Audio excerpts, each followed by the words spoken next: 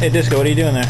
Changing some motherfucking strings, man. You're such a nice guy, helping out the bass player change strings. I am. He often helps me, so That's I nice. figure I could repay the favor like 1 out of 100 times since he has about 100th of my gear. That's right. All you bass players out there, help your drummers with their shit. And maybe vice versa will happen. Because it's a pain in the ass to carry around all those drums. We have it easy. All we gotta do is carry around a bass, you know, maybe a cab and whatever, but... Imagine if I was like Perk. Well, yeah. You would hate me. That's right, dude. Remember that. Help the drummer. Help the drummers. What do you think about the recording so far? Recording's been great, you know. It's a solid 2.5 days so far. And everything seems to be going pretty smoothly. And it's going to be a fun record.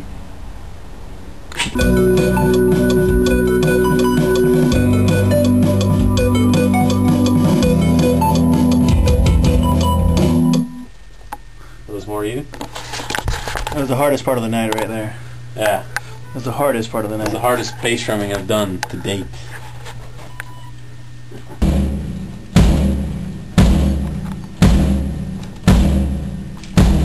I just kind of stuck it in there.